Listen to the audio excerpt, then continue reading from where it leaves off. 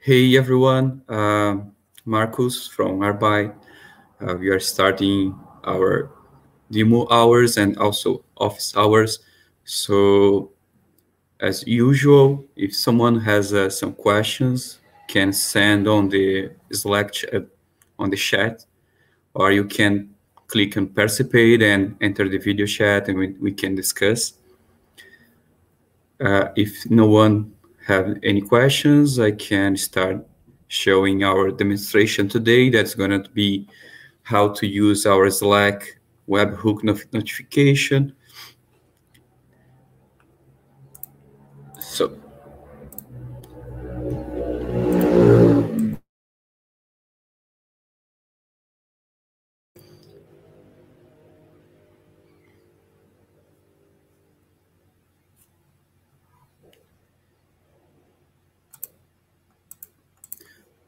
I'm going to wait a few minutes, then I'm going to start the demo.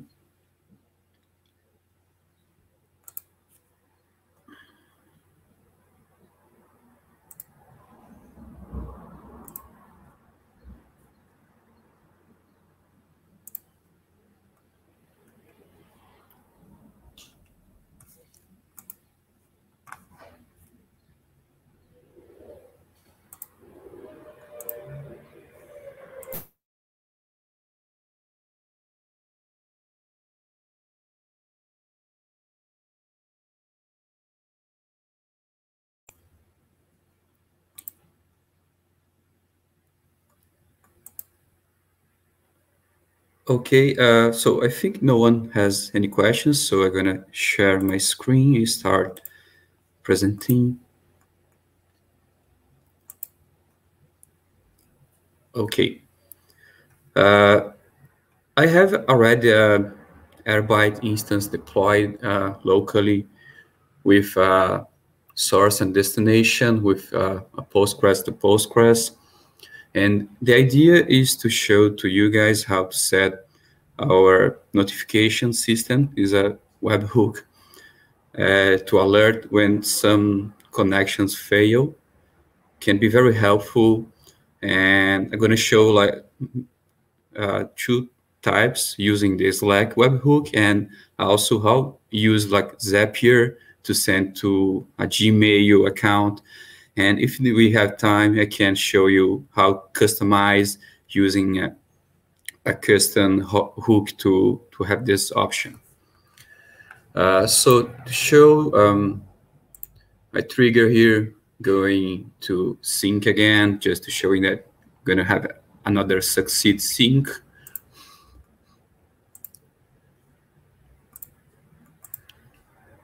So here we have our logs, and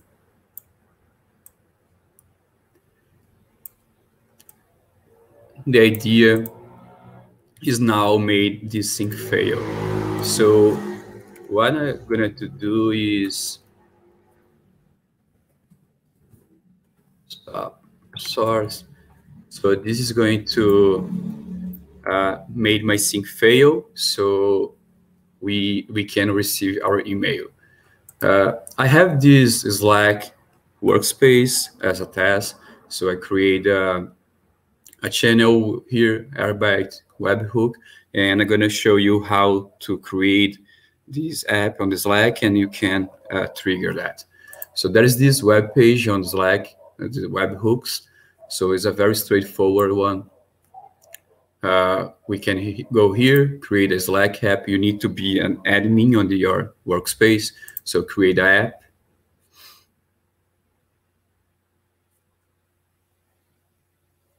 And we can go here. So Terabyte and select your workspace. After that, we need to select the incoming webhooks and activate that.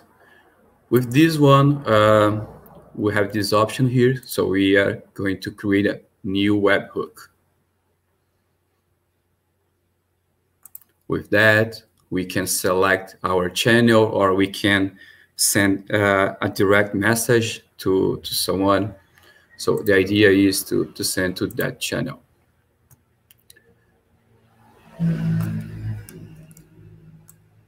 With that, Slack create a URL, so we copy that, and we can go into settings on Airbyte. We have the notification, and here we can, oh, sorry.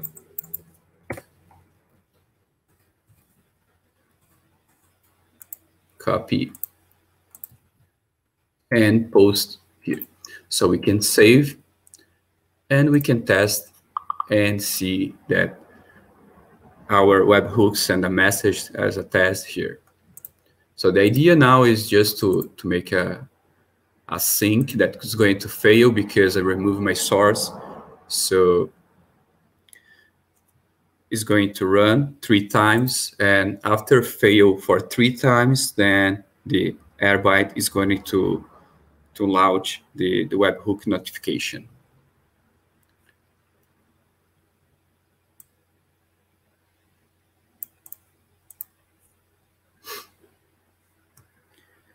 For now, is a very basic notification system, but when you are having more connections, can be helpful. And I'm going to show you where you can find the code for the notifications on the Airbyte project.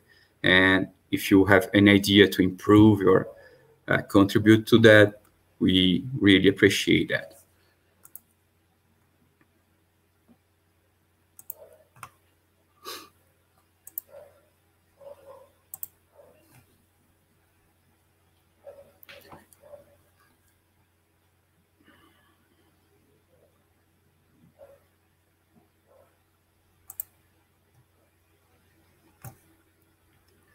So just waiting for the next 2.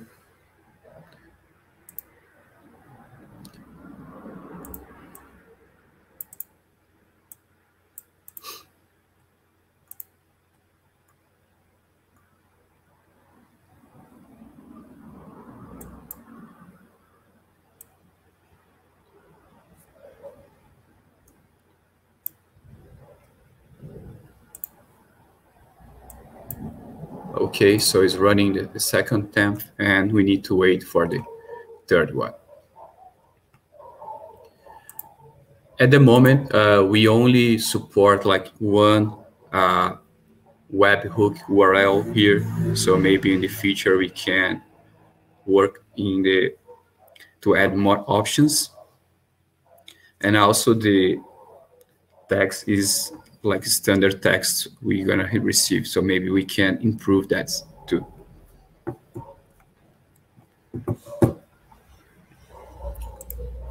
So just get C, and the second attempt also fail, and gonna launch the third attempt.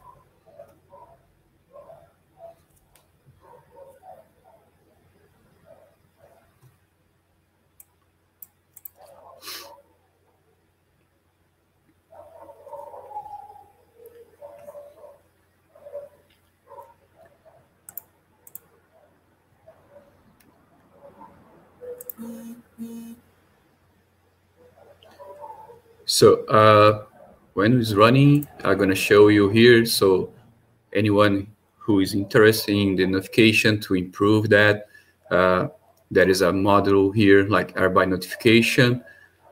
You can go here and change that if you need it to customize that. So it's a very basic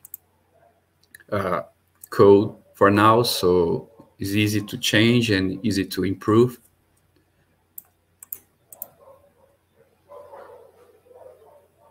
And let's see.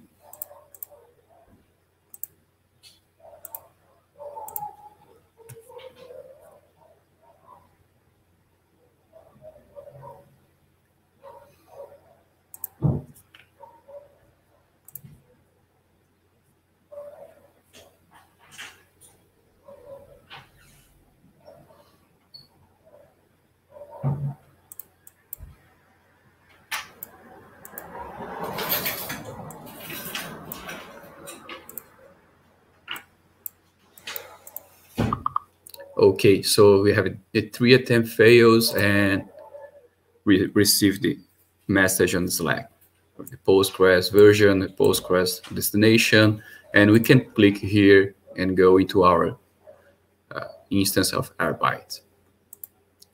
So the idea now is to use Zapier to create a Zap to receive the webhook context and send an email for us. So right now I go here, create a Zap.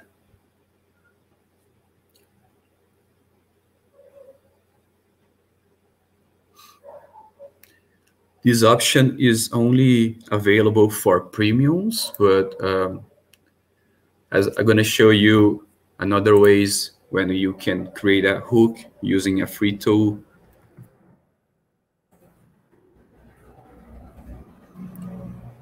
So catch a hook, and we create the first part of the Zapier. So continue.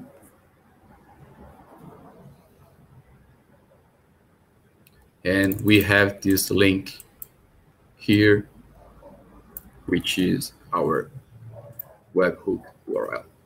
So we can replace that and save here. Send a test message to Zapier so we can test here. So we receive the test message and we can continue.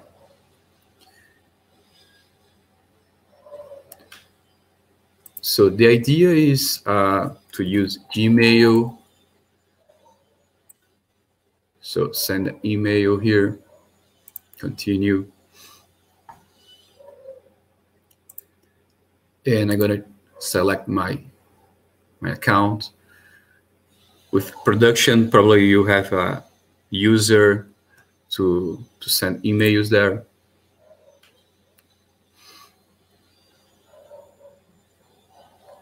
And here I'm gonna select a fake email. I have here, copy. And the subject is Airbyte job fail. And in the body, I'm gonna add the text. So I can click on continue.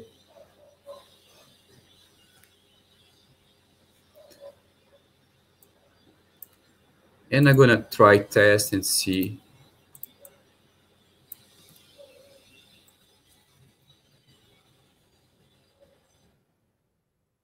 I already received a message, the test message, so we can just, notifications appear.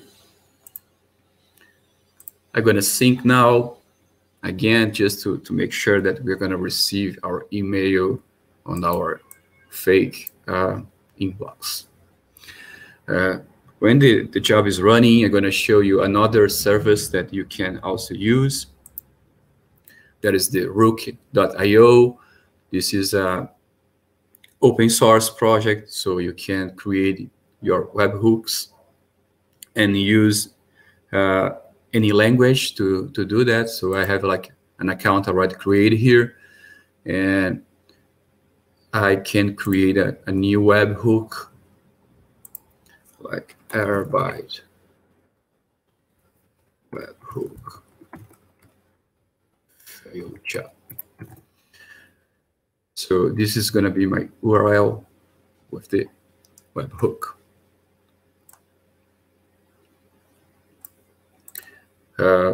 So you have the options to choose any language here. So but I prefer to use Python.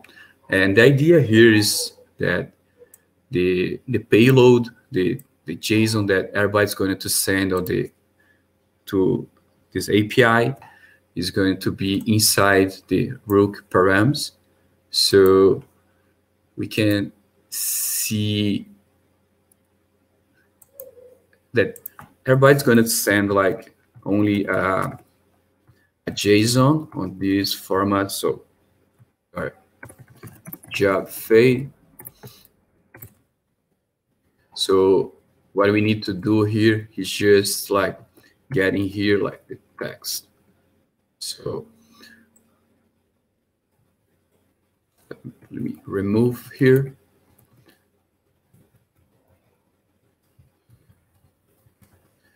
This is going to capture the Airbyte response from the failure notification system. Because this is a Python job is going to run, we need to import some modules and to work with that. So the idea here, I'm going to copy from a pre-made, but it's very easy. We need to have like a JSON and a request library. And we already have our response. So this is going to be the text, the string format already.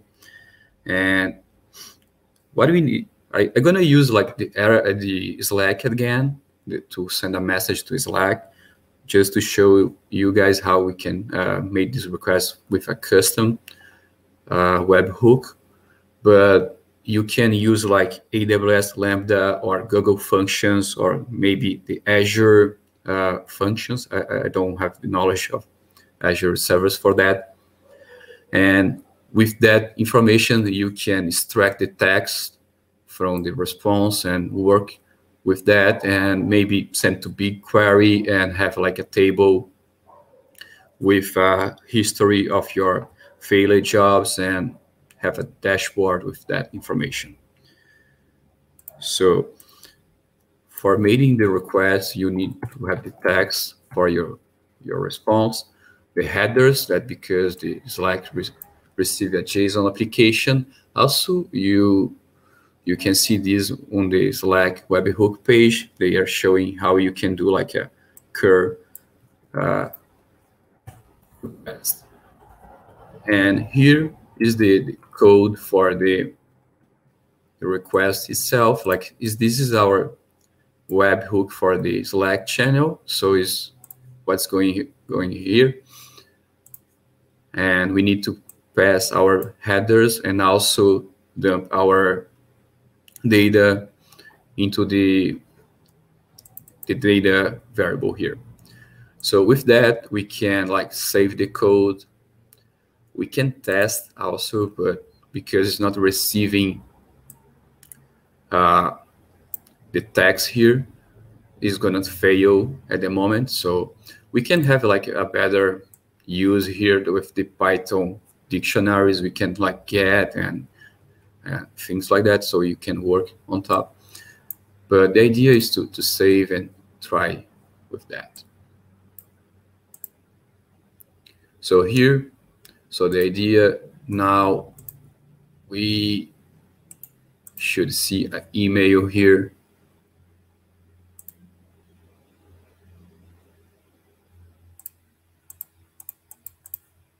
Let's see. Oh, damn. Sorry, guys, I forgot to turn off my Zap.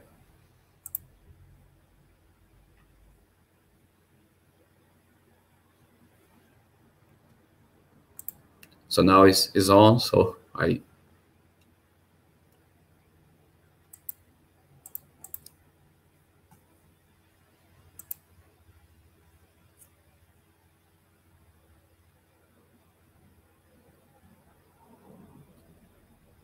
okay. So we're gonna try again. Just there is any questions so far? Any suggestions? Someone is looking, have some ideas, is nice to share. You can send messages on Slack channel for us, so we can discuss there some options. So we need to wait again, sorry about that. But the idea of the webhook is the same. It's going to receive the data, so you can work on top with that. And it's going to send a message to Slack. So if you are using Google Functions, it's very easy to use BigQuery integration. So it's a nice way to handle that. At the moment, we have like Airbyte notification is using like a file to have a standard message. So what I'm looking is that we maybe can having a custom way to do that, like having the options to add a way to add a text field here so people can customize their response to the webhook, maybe adding more endpoints there. So yeah, at the moment, it's not possible to customize the payload itself because the payload is building based on this file. But as I show you before, is a very easy module. So probably is something that we can improve, like or giving the option to add this on the web UI to people customize there, or maybe having a file inside the Docker containers. So the module is gonna search for that file, maybe like on the /tmp /notification.txt. This is some idea, so people could customize the payload for.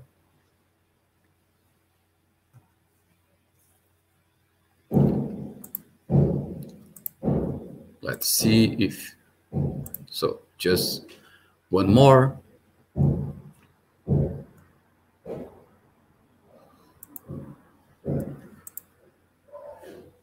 Do you guys see the necessity of not having only for failure, but also for success?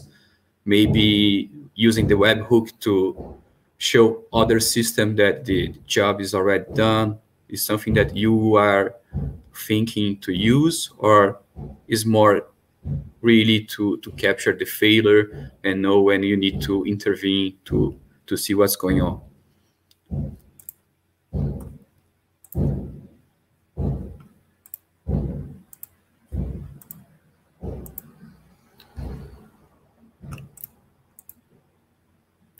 So a few seconds and we have our last attempt.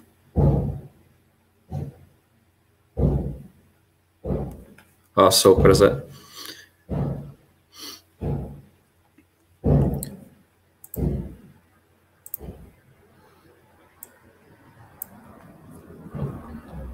So this is the last, because we need to wait a few seconds. So I'm gonna show you for everyone who is not on the latest version of Airbyte.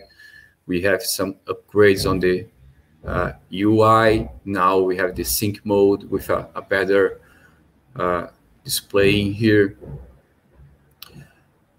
Also, if we choose the cursor field and the primary key, I think is already have a better display.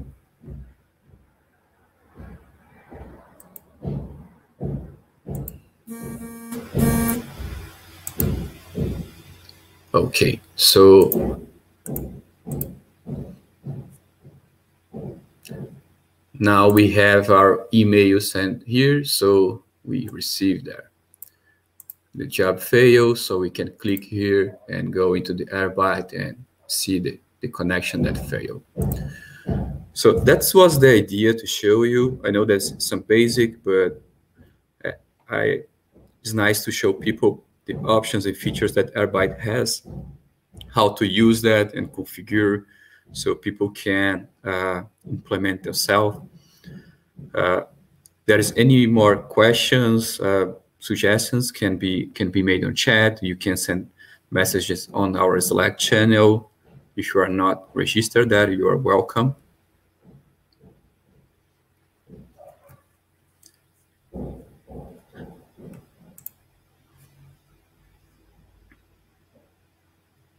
Thanks, Hendrik. Yes, this is a basic one. So if you have any ideas how to improve now that you see that, you can go into the GitHub project and open a request for a new feature so we can work on top of that.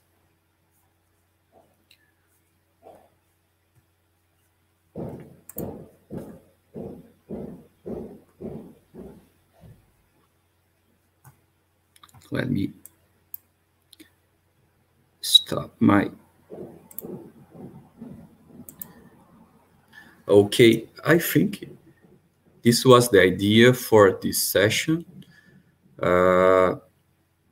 Probably there's three main things that we can work on. That is customize the payload, as Prasanna asked, also add new endpoints, and maybe be very user-friendly and let people change the text in the web UI.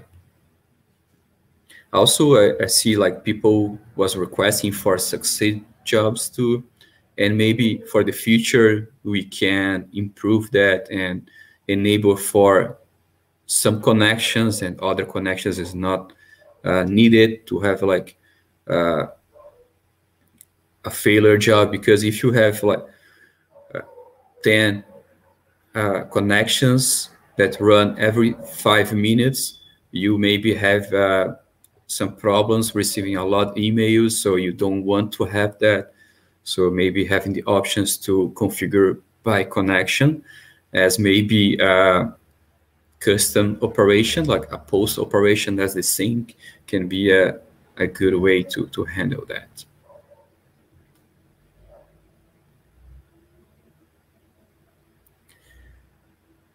You can create a custom webhook with using the hook.io, but you are going to receive the standard response for Airbyte. So you're going to have the information like the source and the destination and the time the job failed.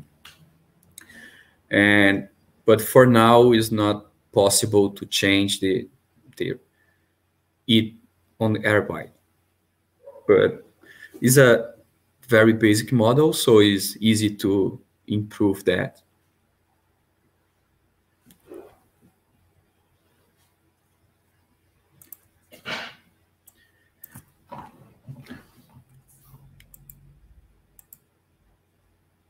Okay. Thank you, everyone, for coming.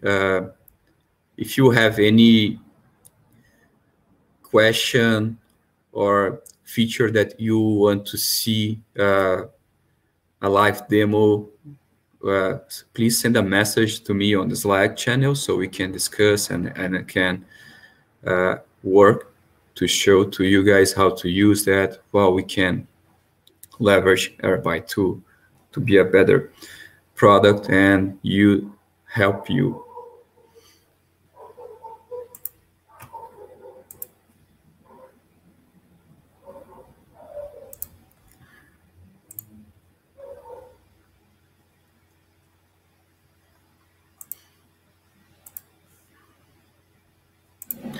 So I think there is no more questions, so I'm gonna end the event. See you guys around, coming into Slack. Bye-bye.